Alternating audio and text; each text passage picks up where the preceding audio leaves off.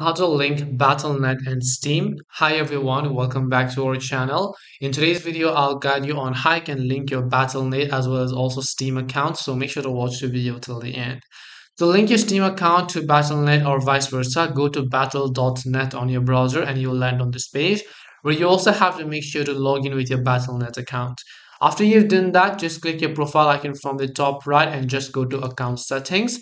And when you go to account settings over here, what you want to do is, again, you want to simply make sure to basically log into your BattleNet account here. Once you log into your BattleNet account and confirm, you're going to see this type of interface where on the left hand side, if you actually scroll, you should be able to see different sorts of details over here. Well, you just need to go to the one where it says connections. And when you go to connections, you should be able to find the Steam account over here that is not connected. So make sure to click the connect option here. Hit the continue option, make sure to log in with your Steam account, and then you'll be successfully go ahead and you'll be able to link your BattleNet to the Steam. This way you'll be able to link BattleNet and Steam. Hope this video was very helpful. If you have got any questions, feel free to leave them down. Thank you for watching till the end and see you soon in the next video.